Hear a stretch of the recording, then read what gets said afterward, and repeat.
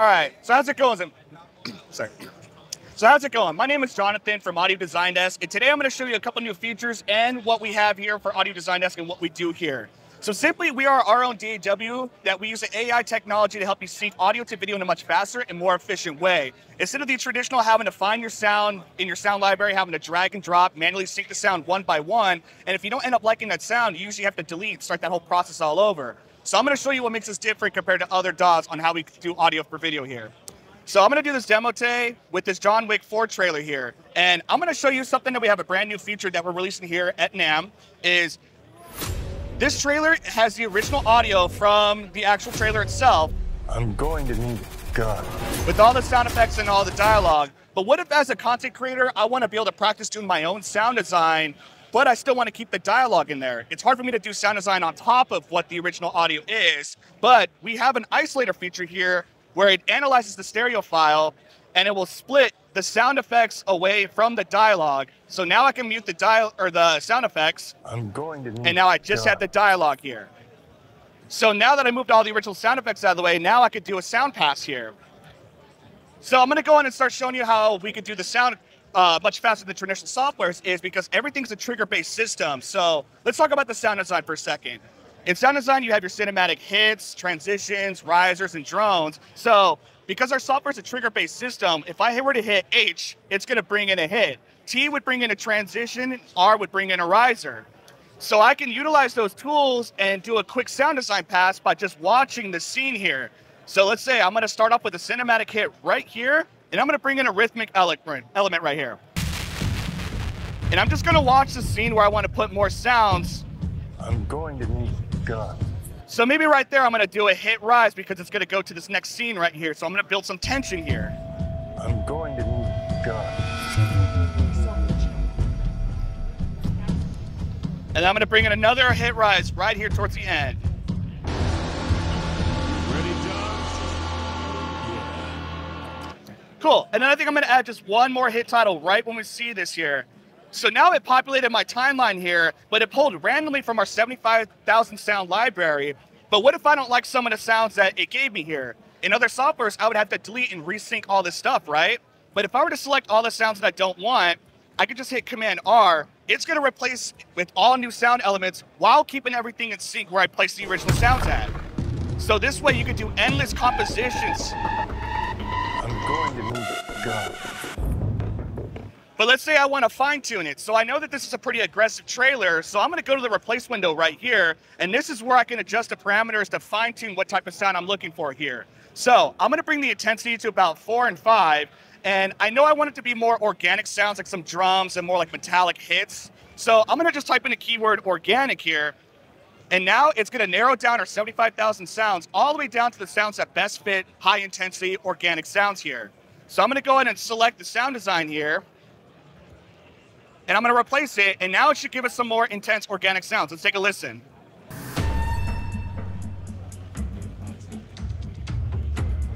I'm going to need a gun.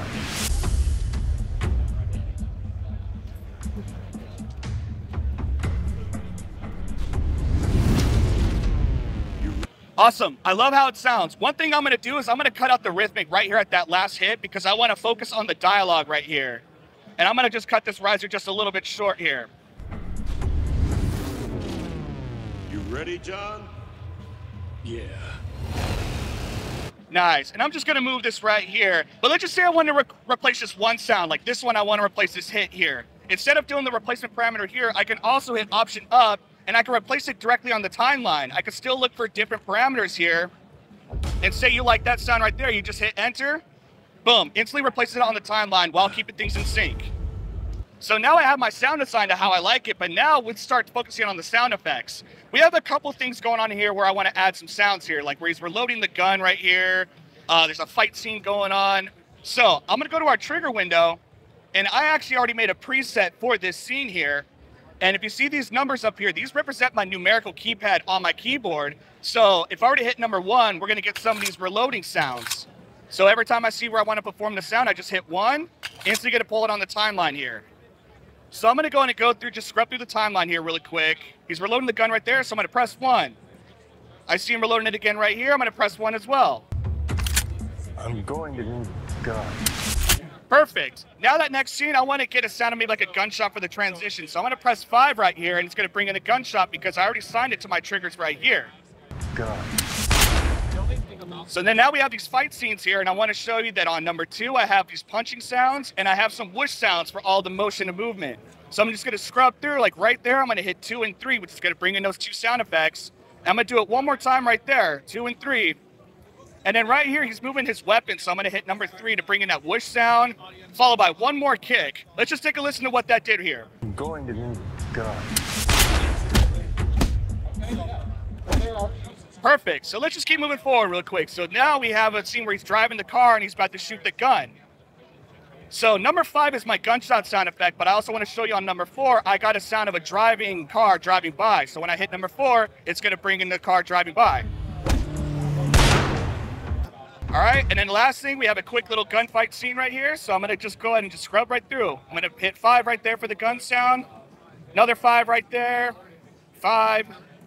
And then right here, he's moving his weapon. So I'm going to add those whoosh sounds that we had on number 3, followed by another pistol gunshot, and one last one right here to end the scene. So now I have all the sound effects that I want, but let's just take a listen to how everything sounds here.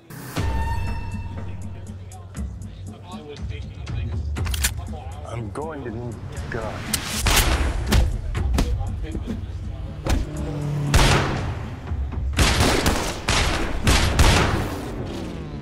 You ready, John? Yeah. Awesome. So it sounds really good. But one thing I also want to show right here is some of the sounds are pretty loud, and I could go to each individual sound and hit shift up and down to either go up and down in decibels. But we had this new feature here called the auto gain, where if I select all of our sounds, I can adjust the target level left center to what I want it to be at. So I'm just going to bring it to about -18, and that gives me enough headroom where I know I want to mix it later on in another software. So I'm going to just click apply. And now we should have actually a better balance of all the sounds here. Gun.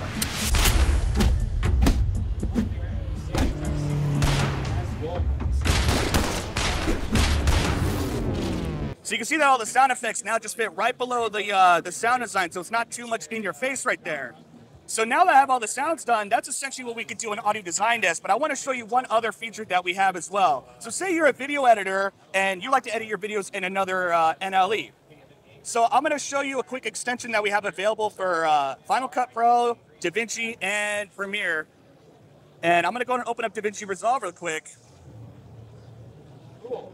So it sounds like work perfect with the scene, right? And let's go right back to this John Wick trailer.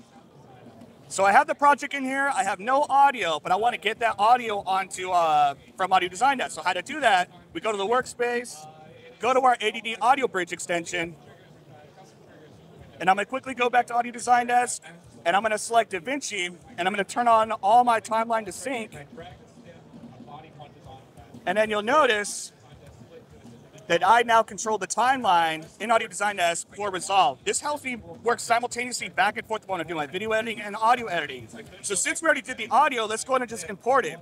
We get 2 options here. So if I had sounds on DaVinci that I want to bring into Audio Design Desk, I would import the timeline sequence. But we're trying to bring the sound out of Audio Design Desk, so we're going to go send from Audio Design Desk, click timeline sequence, and now it's going to populate our timeline in Resolve with everything we had on Audio Design Desk. Just like that. Yeah, just like that. We have all I'm of going to our need a gun.